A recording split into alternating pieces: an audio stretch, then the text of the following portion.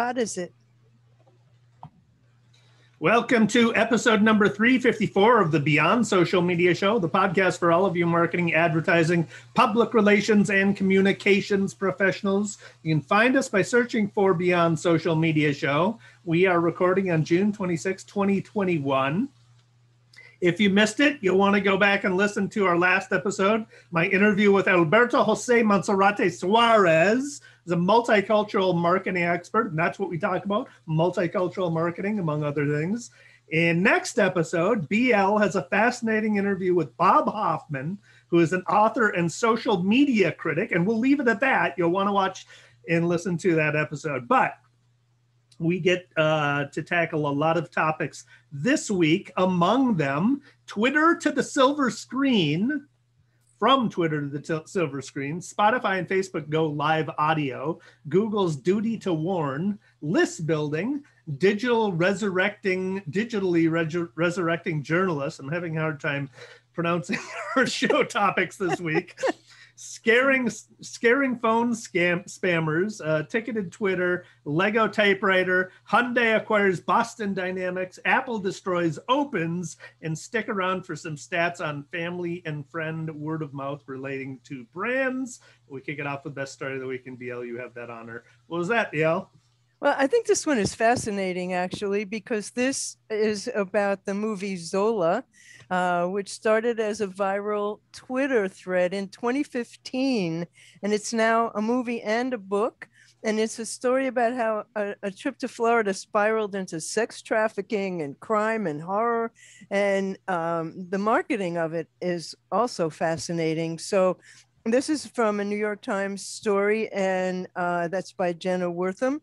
And so back in October 2015, Azia, who goes by Zola, Azia King, recounted on Twitter the long but full of suspense story in a thread of about 148 tweets. And this is also said to be the first thread on Twitter.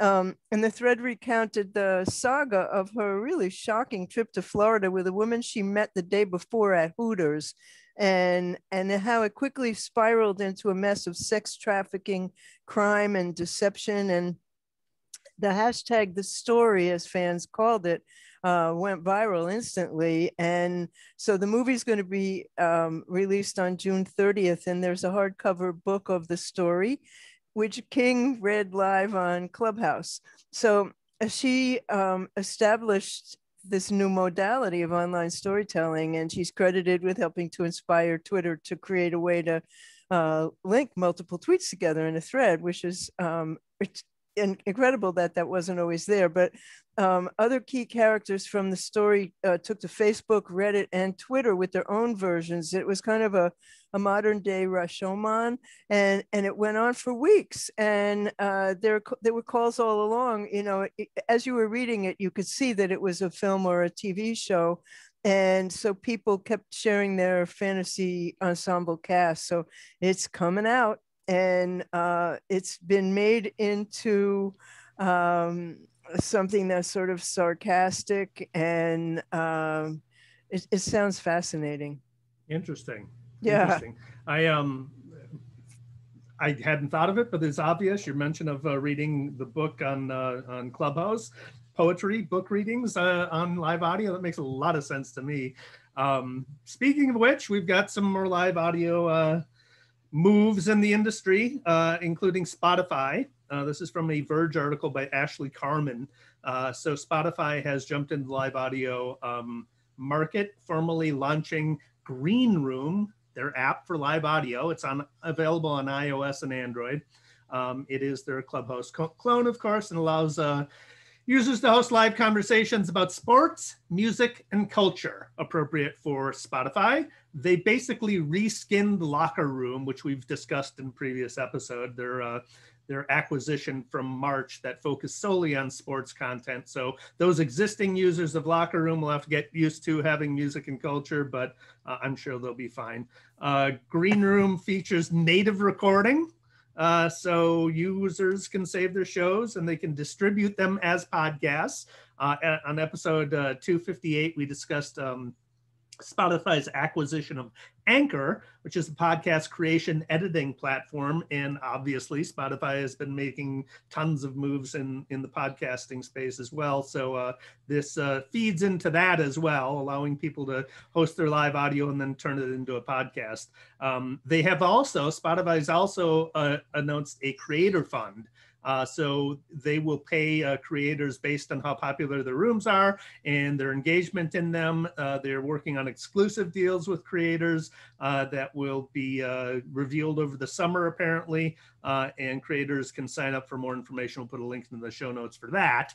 And then concurrently, Facebook has jumped into the live audio market with live audio rooms. This is from TechCrunch's Sarah Perez. So they have officially rolled out live audio rooms in the US on iOS. They're starting with public figures and select Facebook groups and are debuting an initial set of US podcast partners as well. So they're entering the podcast market. Their live audio rooms are available to any verified public figure or creator in the US who is in good standing with Facebook and is using either a profile or Facebook's new Pages experience on iOS. They are launching with dozens of Facebook groups.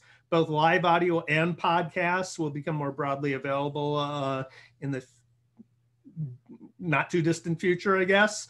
100% of Facebook users in the US are able to listen to live audio rooms and podcasts as of now, and listeners can show support to the public figures of the live audio rooms by sending stars. Stars you can buy during the conversation, and then you can use them at any time, but you send a star so that the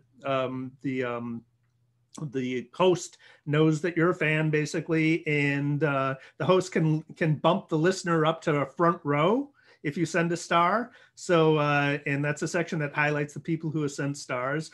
So obviously that's a way for hosts of live audio to allow, it's a way for you to get recognized, buy your way in, and hope that the host let you up on the stage and let you talk. So that's one tactic people will be using to brand themselves, I guess. And those are obviously the stars let hosts easily recognize who their supporters are. An interesting feature here is hosts can select a nonprofit or a fundraiser to support during a conversation, and then listeners and speakers can directly donate. There's a progress bar that goes along with it to show how much has been raised during the show. So nonprofits are going to be all over that for fundraising, galas, maybe digital galas. Both members and visitors can listen to rooms in public groups, but in private groups, they are limited to just group members. So some interesting developments from Facebook on the live audio front. Well, from what I've been reading, the participation in Clubhouse is down. And the platform that's leading right now is Spaces on Twitter. And Twitter just opened up applications for 2 monetization tools. One is Super Follows and the other is Ticketed Spaces. And this is an article from TubeFilter by Jeff Weiss, and Twitter started accepting applications for ticketed spaces and for paid super follows. And this is the interesting part. Twitter will only take a 3% cut after Google or Apple's 30% cut from the creator's first $50,000 in earnings. I don't know how they came up with that number, but that up until $50,000, you only have to pay them 3% of what you earn. To be eligible for ticketed spaces, you need at least 1,000 followers. You have to have hosted at least 3 spaces in the past 30 days. And for super follows, you need 10,000 followers. So super follows enable creators to sell Patreon-like subscriptions with special perks. And ticketed spaces refer to the platform's Clubhouse clone, Spaces, where creators can sell tickets to live audio events, and users who apply for early access become part of a small test group that before both features are rolled out more broadly. And it's apparently only rolling out in the US for starters, but applications for super follows, which allow creators to sell their monthly subscriptions for $3, $5, or $10, are only available to iOS users right now. But ticketed spaces, which can be priced anywhere from $1 to $999, are available on both iOS and Android. So right now, Both of those are only available in the US, and you have to, if you want to apply, you go to the sidebar and you tap monetization to learn more and see whether you're eligible. And Twitter's executive, Esther Crawford, wrote about the rev share plan in a thread on Twitter. And she said, we want to ensure that emerging voices are able to earn money, which is why they'll be eligible to earn a large share starting out. Why $50,000? Earning $50,000 from super followers and ticketed show spaces shows that you're getting value from these features and that we're helping you make real money. Why they're going to take more after 50,000, who knows? But hosts of Twitter Spaces can now download a recording of their space. And there are a number of other new features, including the ability to listen on the web rather than just on mobile, and also scheduled spaces. So Spaces is apparently growing at a rather quick pace. I think we should do the show on Spaces one week. Yeah, we should try that. I'm not surprised. I mean, there's two things that are pushing this. Innovation, because we're seeing innovation from Twitter, we're seeing innovation from Spotify and Facebook with live audio. But it's both Substack, the popularity of Substack and the paid subscription model that Substack has innovated, and then obviously Clubhouse, the popularity of live audio. It does not surprise me at all that Clubhouse is declining in use because you have to build an audience there. Right. And you already have one in other platforms, you know, and the thing about you can charge up to $999. That means that political fundraising, I guess, could happen on the platform, which is very interesting. That and conferences and, high profile webinars. I mean, definitely there's a lot of really uses interesting. For that. Yeah. So this was an interesting list building tactic that I came across. We have discussed Product Hunt before. We find a lot of stuff on Product Hunt, but this was a great example of list building using Product Hunt in part. There was I don't even know who this is by, who created this. WeCreators.co is the company that's providing this. Anyway, they shared on a popular platform, Product Hunt, where your audience is likely to be. Their audience is likely to be on Product Hunt. They created a creators toolkit. And so they shared that toolkit of Product Hunt. Creators are going to be able to find it there. They offered immense value. 250 plus tools for creators. So that's a great deal of value. They gave a preview of what you're to get if you sign up. So they have an embedded spreadsheet of all the different tools so you can see what you will be getting before you even give up your email. And then this is the part that I found fascinating. They hint at more value if you provide a valid email. So if you don't, if you just don't use some junk email to download it, but you don't want to get any further communications, they're asking you for a valid email, and they say, no, your right email, use your right email to have a big surprise in a couple of days. So more value after you get that immense value of the Creator Toolkit. I thought it was a really clever way to go about it. Several episodes ago, or who knows, I have no concept of time, but I interviewed Miranda Head, and Miranda is a TikTok influencer, and she was hired by Flowcast, which is an accounting software firm, to be their social media person. And she just left Flowcast to join to become a creator manager on LinkedIn, because LinkedIn is beefing up their platform and tools for creators, and that'll be coming up soon. So everybody is apparently realizing the value of creators to their platforms, and because after all, we're the ones who provide the content for the most part. So it's interesting that every platform copies every other. I mean, I find that, just sort of bizarre. But Google announced this week that they're testing a feature that notifies users when they're searching for something that's a rapidly evolving topic and that results are maybe not reliable yet. This is from Vox Recode by Sharon Gafferty, and also from a Google post by Danny Sullivan.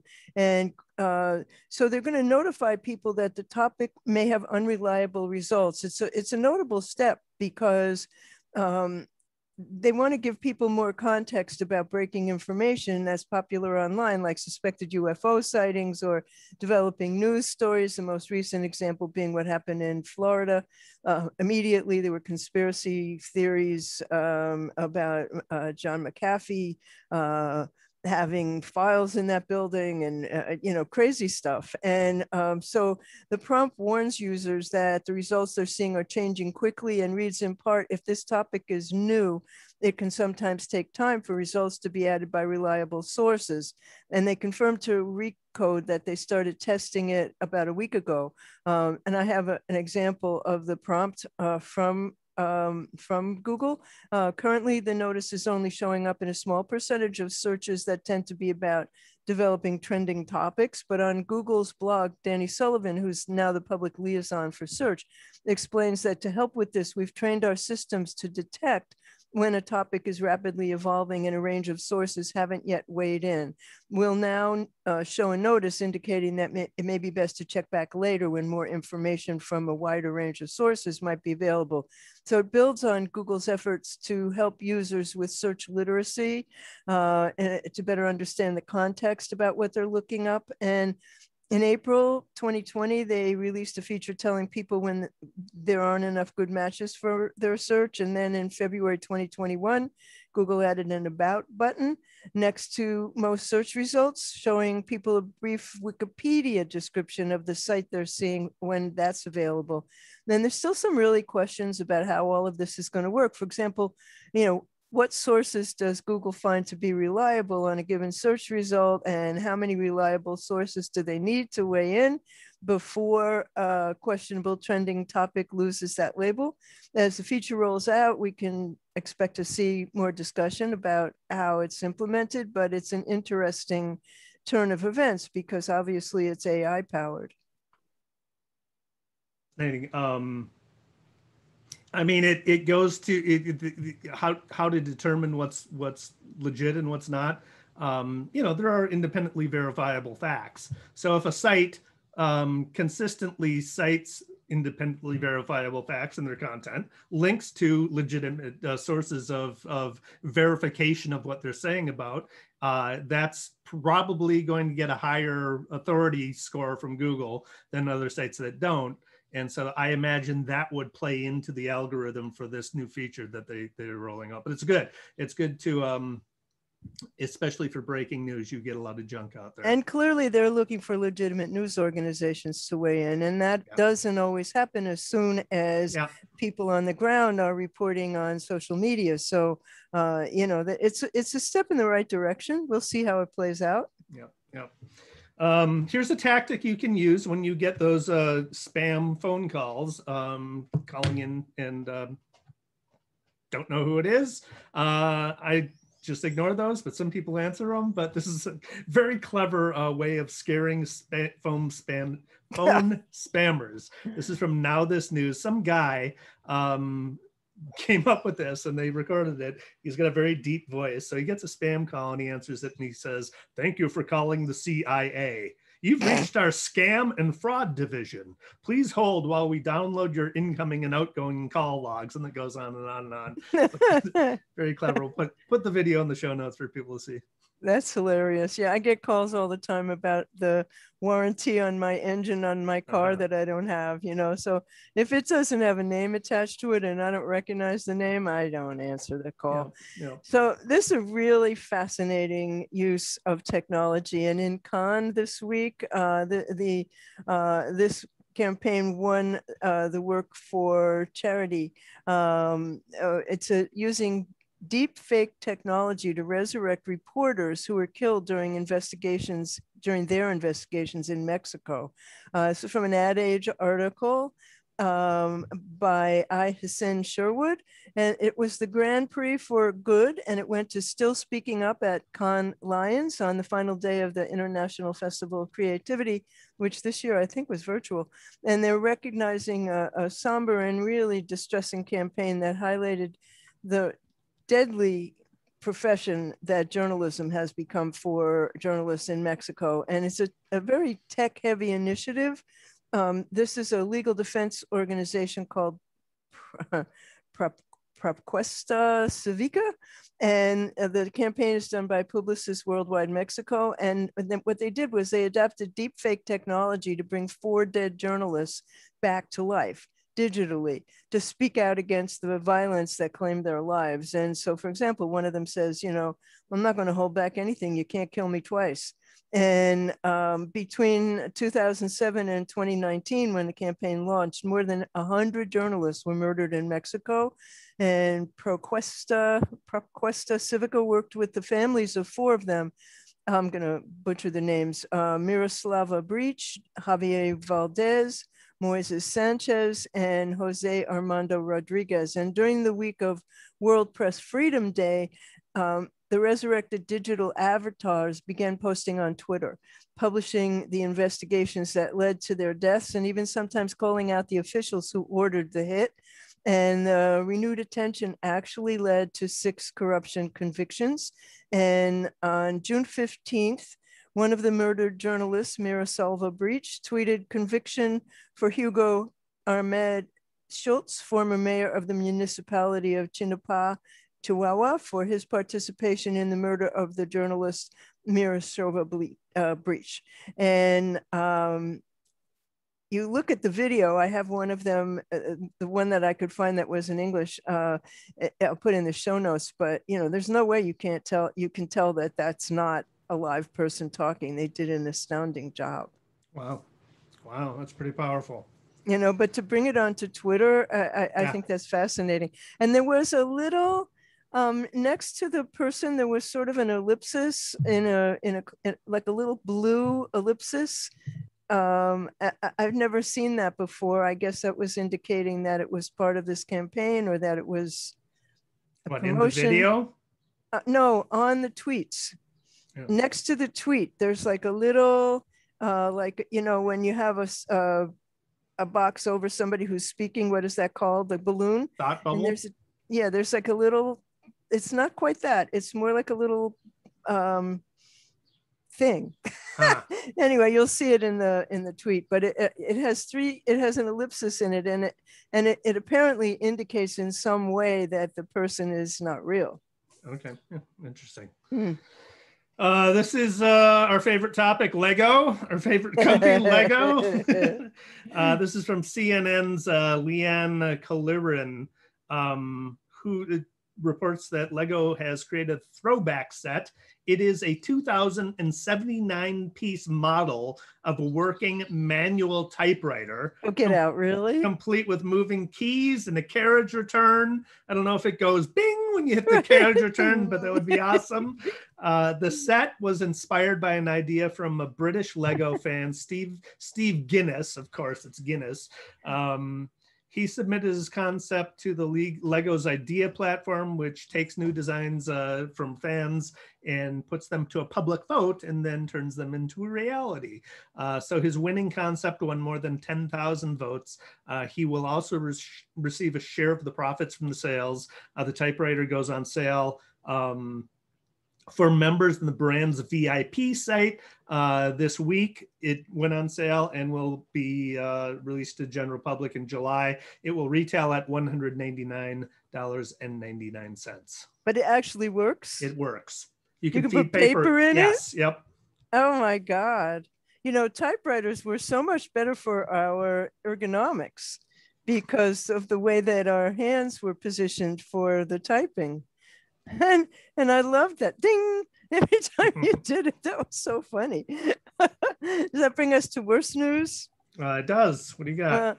Here's another one of our favorite companies that's now been bought. Hyundai's got a weird robotics video. Hyundai completed its acquisition of our favorite company, Boston Dynamics, and they have an 80% stake now in the robotics firm. And it released this truly weird video to celebrate their acquisition. The source of this is Inside AI newsletter and also Jalopnik, and the reporters are Beth Duckett and Jason Torchinsky.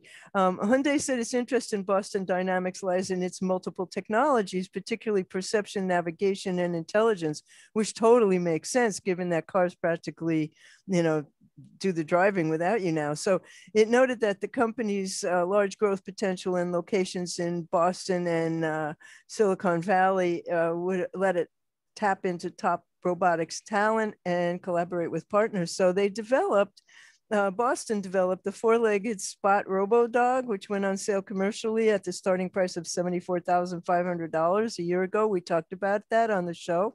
It also developed robots named Cheetah, Little Dog, Big Dog, Atlas, Handle, Stretch, and some of them are featured in a viral dancing video that somehow escaped my purview, but it is freaking hilarious. And Hyundai released this somewhat controversial promo video advertising their acquisition, and it shows a South Korean archer with robotic prosthetic legs, and it shows Spot behaving as a seeing eye dog, but there's other weird things in it. And the seeing eye dog thing, the blind person has got a stick and the dog is walking beside it. It's obviously not doing anything for the blind person. The video is just weird. So Jason Torchinsky at Jalopnik, he riffs on the video. He says, what the hell was that? I mean, there's some cool things in there, like the archer with the robotic prosthetic legs. That's very cool, but I'm not sure what they're getting at for the rest of it. Right from the beginning, you could tell someone was trying too hard. There's a bare feet and going back to the move ahead and lots of meaningless platitudes. And the end line literally is for all of us because of you. And he writes, what the hell does that mean? What did any of this mean? Was this just a flex because they had some AI write the script and direct it? Did the robots write this? Are they really in charge now? Was I wrong to dismiss the silly idea of robots taking over? Hyundai, are you okay? Hyundai. The funniest part was BL hating on robotic dogs. You're calling robotic dogs lazy, BL. I didn't call them lazy. Wait till you see them dance. I'm putting the video in there. All right. My favorite company to hate on, Apple, is in the news. This is 3 articles actually on the same topic. Bloomberg's Alex Webb reports that Apple has unveiled tools that allow users of its Mail app to get greater control over what data to share. They are, this is obviously in line with Apple's we protect your privacy PR push. So it's in line. But the effect it will have for email marketers, for anybody who uses email to communicate with their audiences, it will end open rates. So the feature is called Mail Privacy Protection. It will automatically download data hosted remotely. So, you have your images that you put in your MailChimp emails, and they're hosted by MailChimp. So it's going to automatically download all that content, including your pet tracking pixels, whether or not the recipient opens the email. And then they're going to strip out the IP address, so you're not going to know what location people are in. So fine. But the email open rates are important for understanding how well you are doing at communicating with your audience. Litmus Software, which produces email analytics service, estimates about half of all emails are opened on Apple apps. The use of the tools, obviously, is going to hurt advertisers and newsletter publishers who use that data. It does plug a gap in Apple's battle with advertising behemoths, Google, Facebook, and Amazon. So they've stripped out the social. They're stripping out the analytics from websites. Now they're stripping out the ability to measure email. I suspect it's all going to come down to, well, you can get all that data from Apple once they've got it all the market cornered. The Verge's Casey Newton points out that the value of Apple goes far beyond customer satisfaction because their revenues from ads and in-app purchases grow. They're going to, you know, that data is going to be more valuable to them than we are giving credit. And then Litmus's Megan Lee has some notes what they do is they route the emails through a proxy server to preload the message content before serving it to readers. So even if the readers don't actually open those emails, the effect on any email opened from Apple's Mail app on any device, no matter which email service is used. So with Apple's Mail app, I can add my Gmail account, my Outlook account to Apple's email app. And if I do that, then none of the metrics, none of the opens are going to show up because it's going through Apple's app. This should not affect, however, other email apps used on Apple devices like my Gmail app. So if I just get my Gmail through my Gmail app on an iPhone, it's not going to affect that. The audience is, so if your audience is skewed for Apple Mail users, your open rates are going to be overinflated. Apple Mail opens will probably be close to 100%, which is not realistic. I mean, the open rate has always been kind of, you know, a kind of a vanity metric. I always prefer click-throughs, but it also is an important thing to know because there are re-engagement campaigns that are triggered by open rates. There's automated drip campaigns that are triggered by opens. Send time optimization is triggered by opens. Real-time personalization, monitoring deliverability, all those things are triggered by open rates. So basically Apple is stomping that down. I think you're right. They're going to come up with their own set of metrics that that they'll pull from all these sources. So does that bring us to Smiles? It does. Well, I mean, this this is a tweet that I thought was really very funny. Actually, someone who goes by Vaxxed AF, still masked up, says Melania is trending on Twitter. I don't really care, do you? And the image, of course, is the jacket that she wore when she visited children in cages at the Mexican border. I thought that was amusing. And I have another one. Do you have others? I don't.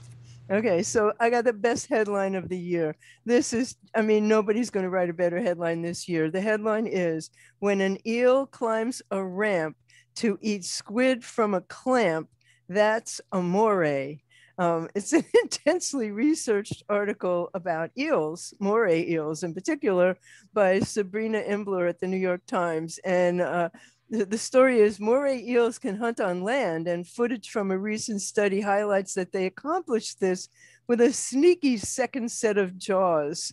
And the article, you know, the Times is doing more and more extraordinary visual representations in their articles.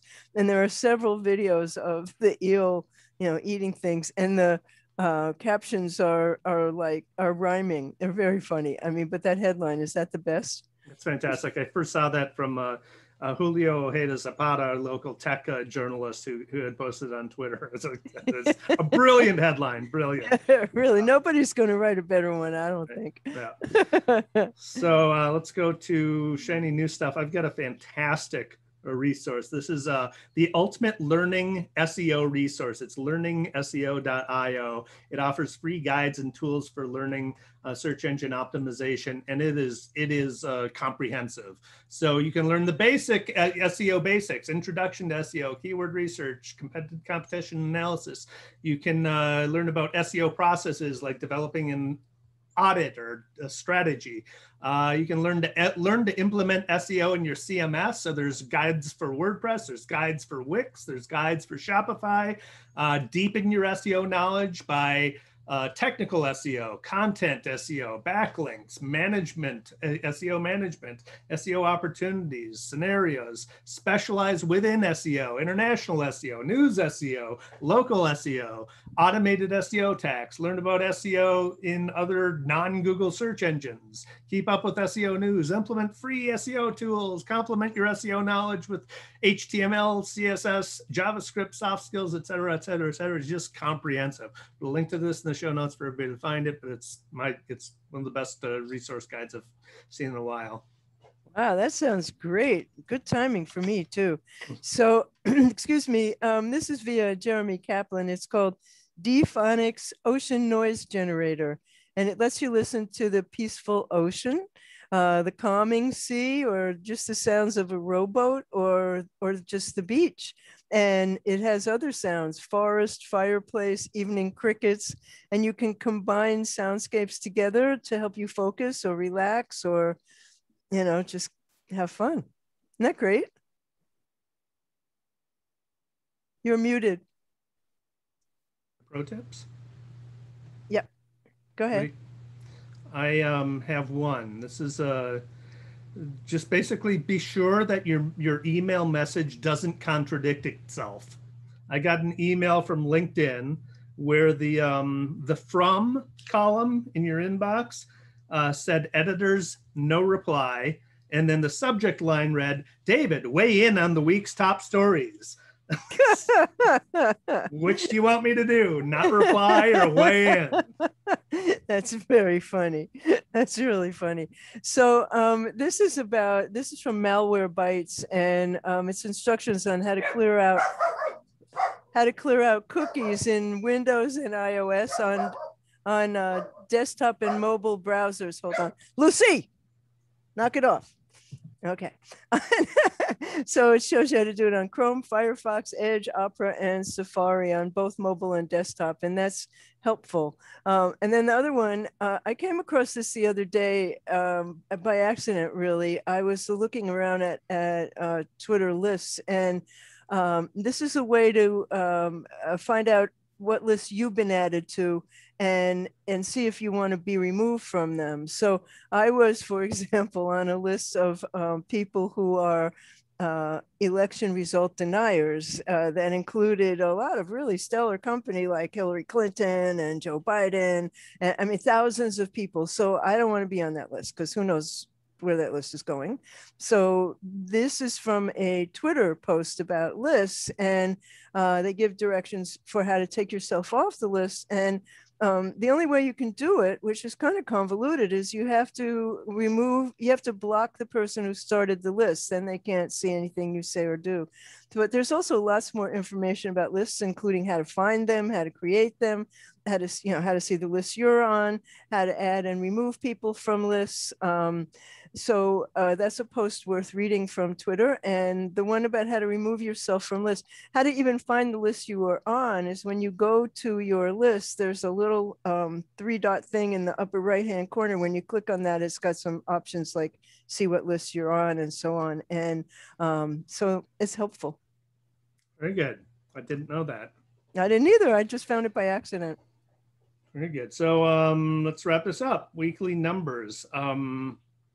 The directly communicating with friends and family is still the #1 way most consumers choose to respond to a positive or negative experiences with a brand. This is from a consumer psychology survey published by Iterable with 1,500 respondents from the US and the UK based on a Media Post article by Joe Mandiz. So that's not surprising. Word of mouth, friends and family are going to respond. But the percentage responding to positive or negative brand experiences prompted them to, so by positive experiences, 57% said they would buy from the brand. Negative experiences, 47% said they wouldn't. 58% would respond to a positive experience by writing an online review, compared to 28% who said they would write an online review based on a negative experience. 25% Customer service was 25% for positive and 47% for negative. And then social media posts, which is the one we typically think of people going directly to, although that could be an online review as well. So that's data's a little bit squishy there. But 29% said they'd respond to a positive experience by posting online social media posts, and 21% said they respond to a negative experience by posting on social media. So there we go. We'll put a link to this in the show notes. I always put my positive and negative results on Twitter, and the smart companies respond to you very quickly too. And they all do the same thing. Let's take this to DM. I'm like, no, I want to do this publicly. I can only annoy you if it's public. So that brings us to the end of episode 354 of the Beyond Social Media Show. And you find us by just searching for Beyond Social Media Show. Links to everything we talked about and the videos that we discussed will all be on our blog, beyondsocialmediashow.com/354. And while you're there, subscribe to our newsletter so that we send you information about the episode and then some bonus information every week and some interesting stuff to read and so on. And we would love to know what you think by leaving us a review at beyondsocialmediashow.com/love. I am here with the always charming David Erickson. On Twitter, he's D Erickson. On Instagram, he's DE Erickson. On YouTube, he's E Strategy, and he blogs at e-strategy.blog.com. I'm BL Ochman. I'm What's Next on Twitter. My blog is What's Next blog. I'm What's Next blog on YouTube. I have a website at blochman.com. The show again, beyondsocialmediashow.com, and on Twitter, where we hope you'll follow us at BS Media Show. You can listen to or subscribe anywhere you get your podcasts. And we're on Audible now. We're on Spotify, Apple Podcasts, Google Podcasts, Stitcher, iHeartRadio, and you can tell your smart speaker to play Beyond Social Media Show. So we will be back next week with my interview of Bob Hoffman. Thanks for watching.